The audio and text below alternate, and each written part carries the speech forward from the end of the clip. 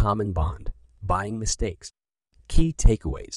Bonds and other fixed income investments are often portrayed as more conservative and less risky than stocks. Nonetheless, investors can make costly mistakes when trading the bond market that can easily be avoided. Here, we go over 7 common pitfalls, from ignoring interest rate changes to failing to one's due diligence on the bond issuer. Bond basics.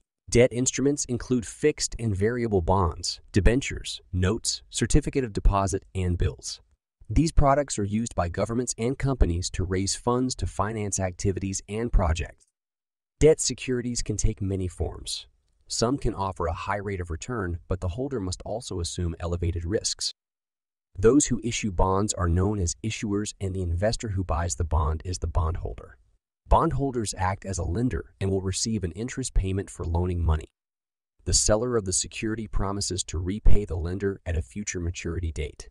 Other important features of debt securities include coupon rate, the rate of interest to be paid on the bond; maturity date, the date at which the security will be redeemed; call provisions, the outline of options the company may have to buy back the debt at a later date; call information. This is particularly important to know because of the numerous pitfalls that can be associated with this feature. For example, suppose interest rates decline sharply after you purchase the bond. The good news is that the price of your holding will increase. The bad news is that the company that issued the debt may now be able to go into the market, float another bond and raise money at a lower interest rate, and then use the proceeds to buy back or call your bond. Typically, the company will offer you a small premium to sell the note back to them before maturity. But where does that leave you? After your bond is called, you may owe a big tax liability on your gains, and you will probably be forced to reinvest the money you received at the prevailing market rate, which may have declined since your initial investment. 1. Ignoring interest rate moves. Interest rates and bond prices have an inverse relationship. As rates go up, bond prices decline, and vice versa. This means that in the period before a bond's redemption on its maturity date, the price of the issue will vary widely as interest rates fluctuate. Many investors don't realize this. Is there a way to protect against such price volatility? The answer is no. The volatility is inevitable. For this reason, fixed income investors, regardless of the length of the maturity of the bonds they hold, should be prepared to maintain their positions until the actual date of redemption. If you have to sell the bond before maturity, you may end up doing so at a loss if the interest rate has moved against you. For more insight, see what are the risks of investing in a bond. 2. Not noting the claim status. Not all bonds are created equal. There are senior notes, which are often backed by collateral, such as equipment, that are given the first claim to company asset in case of bankruptcy and liquidation.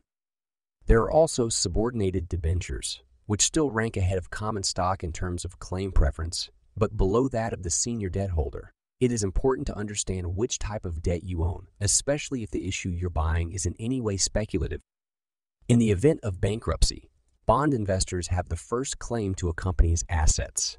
In other words, at least theoretically, they have a better chance of being made whole if the underlying company goes out of business. To determine what type of bond you own, check the certificate if possible. It will likely say the words senior note or indicate the bond's status in some other fashion on the document. Alternatively, the broker that sold you the note should be able to provide that information. If the bond is an initial issue, the investor can look at the underlying company's financial documents, such as the TIN or the prospectus. 3. Assuming a company is sound. Just because you own a bond or because it is highly regarded in the investment community doesn't guarantee that you will earn a dividend payment or that you will ever see the bond redeemed. In many ways, investors seem to take this process for granted. But rather than make the assumption that the investment is sound, the investor should review the company's financials and look for any reason it won't be able to service its obligation.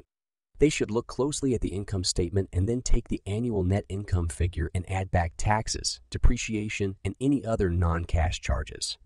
This will help you to determine how many times that figure exceeds the annual debt service number. Ideally, there should be at least 2 times coverage in order to feel comfortable that the company will have the ability to pay down its debt. To learn how to read and break down financial statements, see what you need to know about financial statements. 4. Misjudging market perception. As mentioned above, bond prices can and do fluctuate. One of the biggest sources of volatility is the market's perception of the issue and the issuer. If other investors don't like the issue, or think the company won't be able to meet its obligations, or if the issuer suffers a blow to its reputation, the price of the bond will decrease in value. The opposite is true if Wall Street views the issuer or the issue favorably.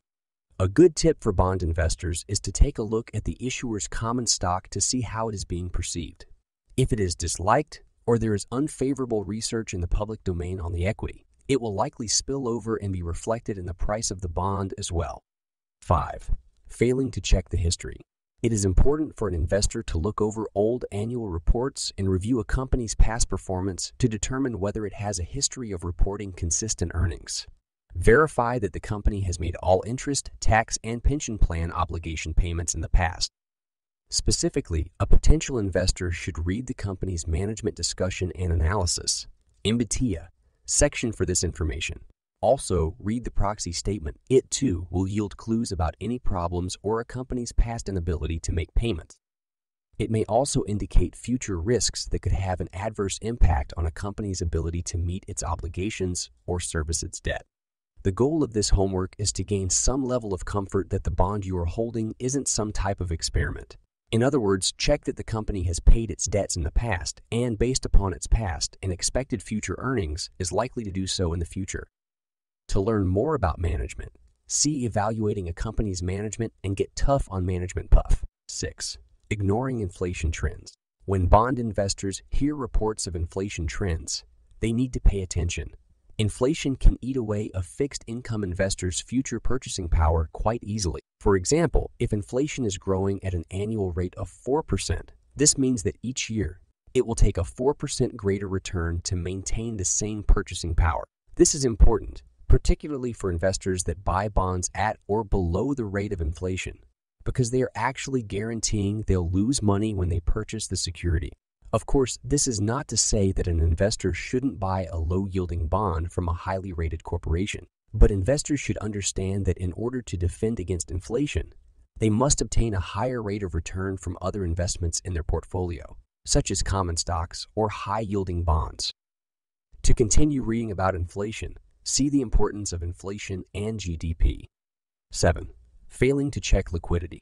Financial publications, market data, quote, services, brokers, and a company's website may provide information about the liquidity of the issue you hold.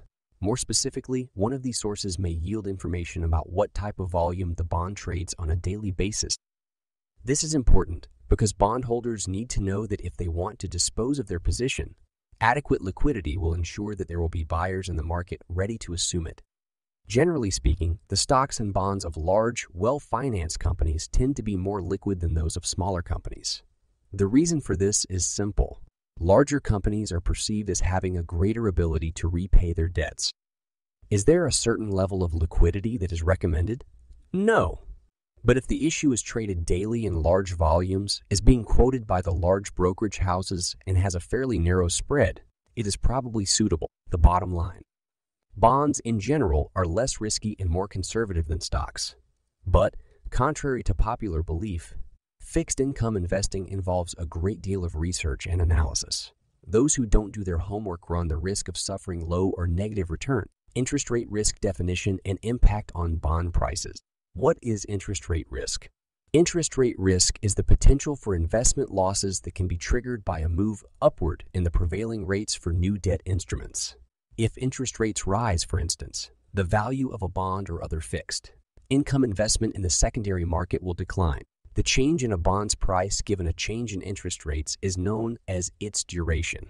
Interest rate risk can be reduced by buying bonds with different durations or by hedging fixed income investments with interest rate swaps, options, or other interest rate derivatives. Key takeaways.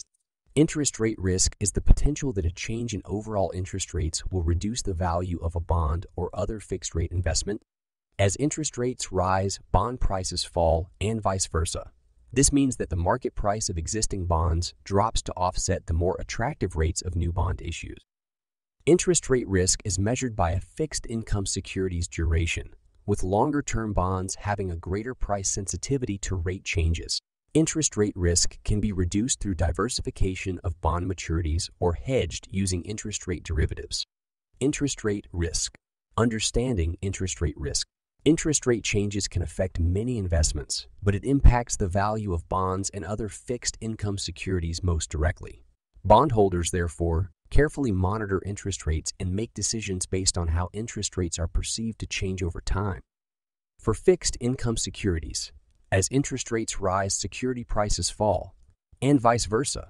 This is because when interest rates increase, the opportunity cost of holding those bonds increases. That is, the cost of missing out on an even better investment is greater. The rates earned on bonds therefore have less appeal as rates rise. So if a bond paying a fixed rate of 5 is trading at its par value of $1,000 when prevailing interest rates are also at 5, it becomes far less attractive to earn that same 5 when rates elsewhere start to rise to, say, 6 or 7. In order to compensate for this economic disadvantage in the market, the value of these bonds must fall. Because who will want to own a 5's interest rate when they can get 7 with some different bonds? Therefore, for bonds that have a fixed rate, when interest rates rise to a point above that fixed level, investors switch to investments that reflect the higher interest rate. Securities that were issued before the interest rate change can compete with new issues only by dropping their prices. Interest rate risk can be managed through hedging or diversification strategies that reduce a portfolio's effective duration or negate the effect of rate changes. For more on this, see Managing Interest Rate Risk. Example of interest rate risk. For example, say an investor buys a 5-year $500 bond with a 3 coupon. Then interest rates rise to 4. The investor will have trouble selling the bond when newer bond offerings with more attractive rates enter the market. The lower demand also triggers lower prices on the secondary market. The market value of the bond may drop below its original purchase price. The reverse is also true. A bond yielding a 5 return holds more value if interest rates decrease below this level, since the bondholder receives a favorable fixed rate of return relative to the market. Bond price sensitivity. The value of existing fixed income securities with different maturity dates declines by varying degrees when market interest rates rise. This phenomenon is referred to as price sensitivity and is measured by the bond's duration. For instance, suppose there are 2 fixed income securities, one that matures in 1 year and another that matures in 10 years. When market interest rates rise, the owner of the 1-year security can reinvest in a higher rate security after hanging onto the bond with a lower return for only 1 year at most. But the owner of the 10-year security is stuck with a lower rate for 9 more years. That justifies a lower price value for the longer-term security. The longer a security's time to maturity, the more its price declines relative to a given increase in interest rates. Note that this price sensitivity occurs at a decreasing rate. A 10-year bond is significantly more sensitive than a 1-year bond. But a 20-year bond is only slightly less sensitive than a 30-year one. The maturity risk premium. A long-term bond generally offers a maturity risk premium in the form of a higher built-in rate of return to compensate for the added risk of interest rate changes over time. The larger duration of longer-term securities means higher interest rate risk for those securities. To compensate investors for taking on more risk, the expected rates of return on longer-term securities are typically higher than rates on shorter-term securities. This is known as the maturity risk premium. Other risk premiums, such as default risk premiums and liquidity risk premiums, may determine rates offered on bonds. Hedge your bets with inflation-indexed bonds. Inflation can have a dampening effect on fixed income investments, reducing their purchasing power and cutting their real returns over time. This happens even if the inflation rate is relatively low. If you have a portfolio that returns 9s and the inflation rate is 3, then your real returns are about 6. Inflation index-linked bonds can help to hedge against inflation risk because they increase in value during inflationary periods. Key takeaways. Inflation index-linked bonds can help to hedge against inflation risk because they increase in value during inflationary periods. The United States, India, Canada, and a wide range of other countries issue inflation-linked bonds. TIPS and many of their global inflation-linked counterparts do not offer very good protection during times of deflation. An additional upside of inflation-linked bonds is that their returns do not correlate with those of stocks or with other fixed income assets. The United States, India, Canada, and a wide range of other countries issue inflation-linked bonds. Because they reduce uncertainty, inflation-indexed bonds are a popular long-range planning investment vehicle for individuals and institutions alike. How inflation-linked bonds work. Inflation-linked bonds are tied to the costs of consumer goods as measured by an inflation index, such as the Consumer Price Index. KPI has its own method for calculating those costs on a regular basis. In addition, each nation has its own agency responsible for issuing inflation-linked bonds. In the United States, Treasury inflation, protected securities, TIPS, and inflation. Indexed savings bonds, I-bonds, are tied to the value of the U.S. Treasury and sold by the U.S. Treasury. In the United Kingdom, inflation-linked gilts are issued by the UK Debt Management Office and linked to that country's retail price index, PITE. The Bank of Canada issues that nation's real return bonds, while Indian inflation-indexed bonds are issued through the Reserve Bank of India, RBI. In general, the outstanding principal of the bond rises with inflation for inflation-linked bonds. So the face or par value of the bond increases when inflation occurs. This is in contrast to other types of securities, which often decrease in value when inflation rises. The interest paid out by the bonds is also adjusted for inflation. By providing these features, inflation-linked bonds can soften the real impact of inflation on the holder of the bonds. Risks of inflation-linked bonds. While inflation-linked bonds have considerable upside potential, they also possess certain risks. Their value also tends to fluctuate with the rise and fall of interest rates. TIPS and many of their global inflation-linked counterparts do not offer very good protection during times of deflation. The U.S. Treasury sets an initial floor for TIPS at par value. However, the risk is still considerable because there are older TIPS issues carrying years of inflation-adjusted accruals, which can be lost to deflation. This deflation risk caused TIPS to underperform other Treasury bonds during 2008. TIPS also present complications in trading and taxation that don't affect other fixed income asset classes. This is mostly because inflation-linked bonds have two values: the original face value of the bond and the current value adjusted for inflation. The adjustments of principal are considered annual income for tax purposes. However, investors do not actually receive the adjustments in that year. Instead, they get the larger coupon payments and only receive inflation-augmented principal when the bond matures. Thus, investors may be subject to tax on what's known as phantom income. The history of inflation-linked bonds. Inflation-linked bonds were developed during the American Revolution to combat inflation's corrosive effects on the real value of consumer goods. Massachusetts issued inflation-indexed bonds beginning in 1780, but inflation indexing seemed unnecessary for established countries on the gold standard. Most of the world had abandoned the gold standard by the 1970s, and rising inflation created new demand for inflation-linked bonds.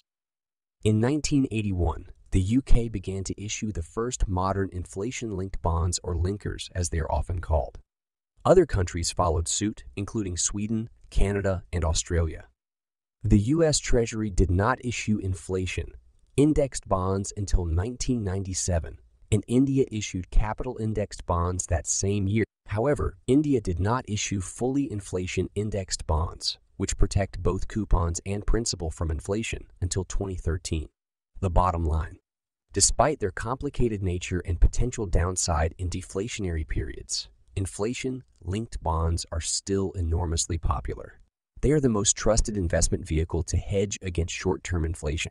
The corrosive effect that inflation can have on returns is a strong motivating factor behind the popularity of these bonds. An additional upside of inflation-linked bonds is that the returns do not correlate with those of stocks or with other fixed income assets. Inflation-linked bonds are a hedge against inflation, and they also help to provide diversification in a balanced portfolio. 4 basic things to know about bonds. Want to strengthen your portfolio's risk-return profile?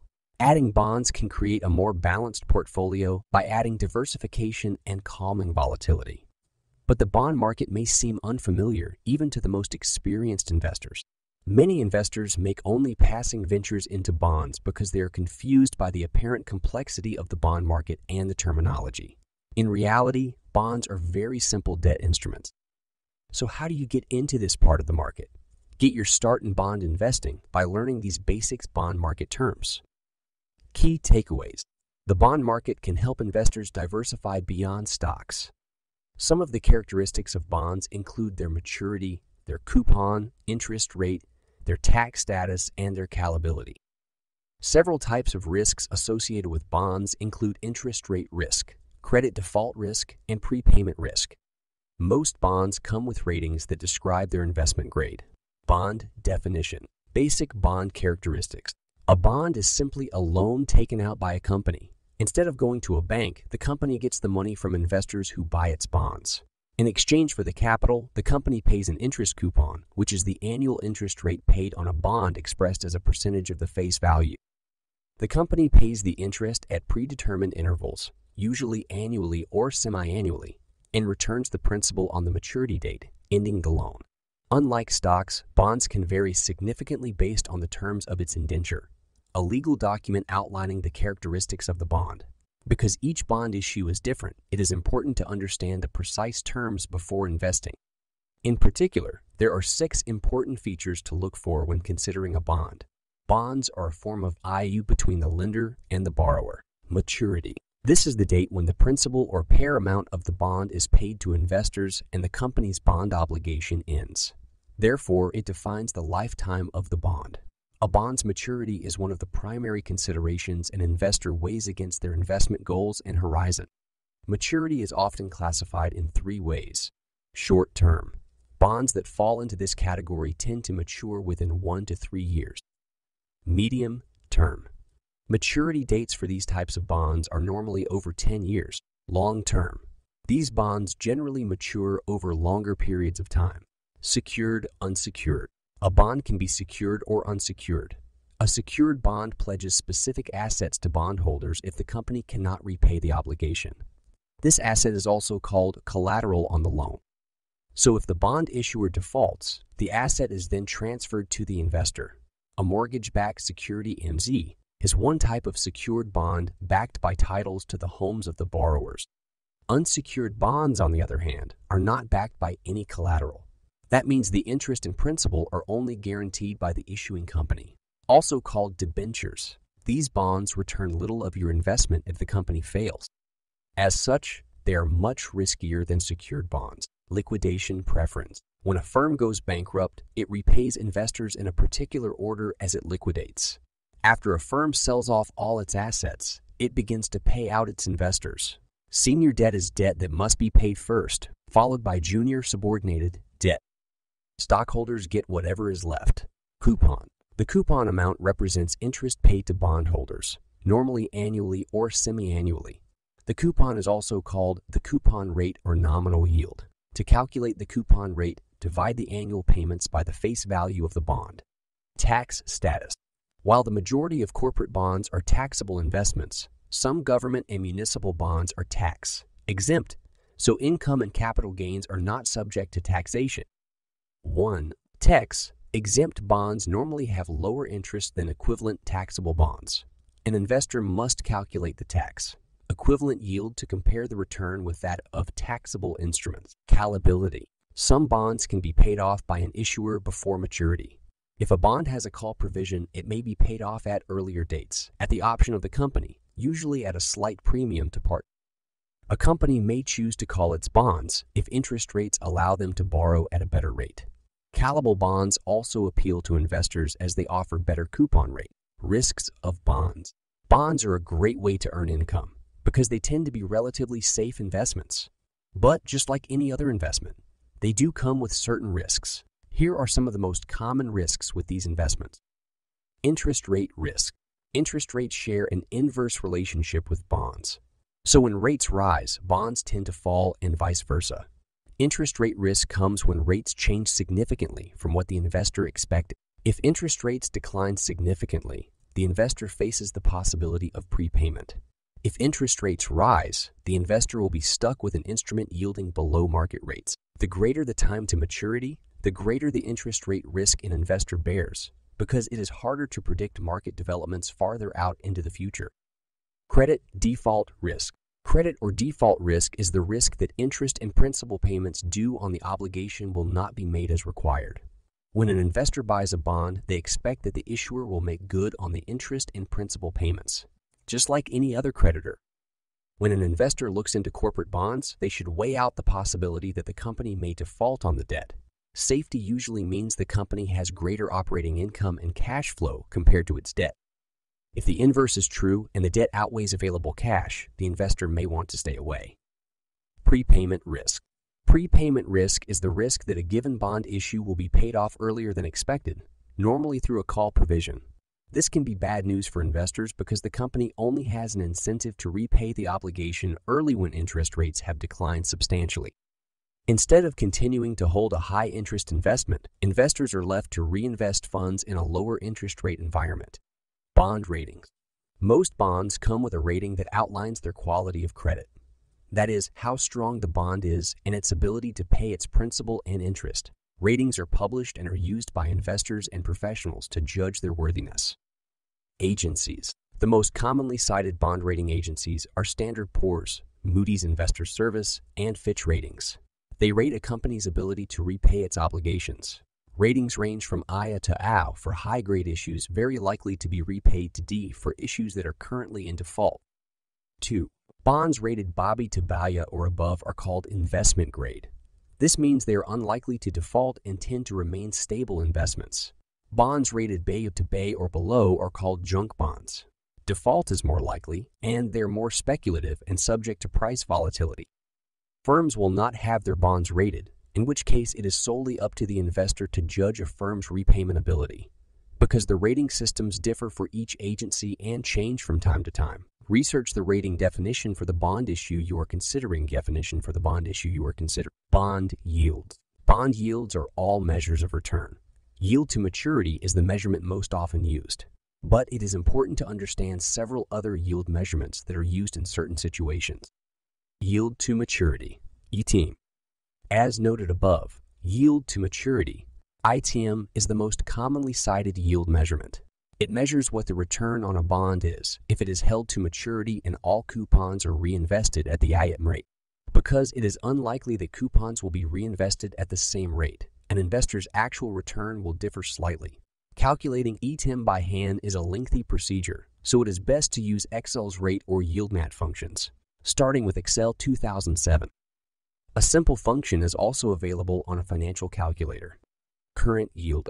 The current yield can be used to compare the interest income provided by a bond to the dividend income provided by a stock. This is calculated by dividing the bond's annual coupon by the bond's current price. Keep in mind, this yield incorporates only the income portion of the return, ignoring possible capital gains or losses. As such, this yield is most useful for investors concerned with current income only. Nominal yield.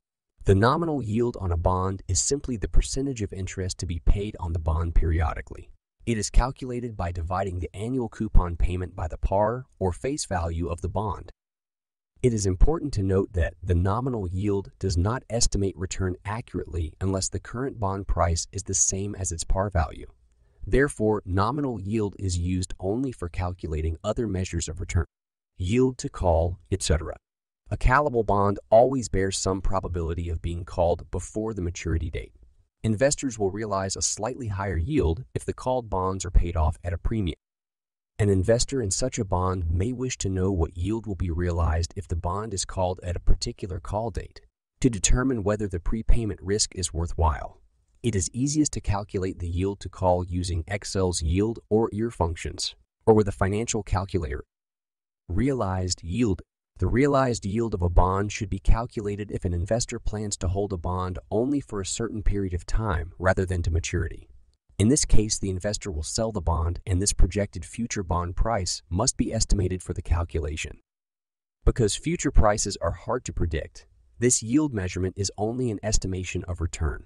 This yield calculation is best performed using Excel's yield or EAR functions, or by using a financial calculator.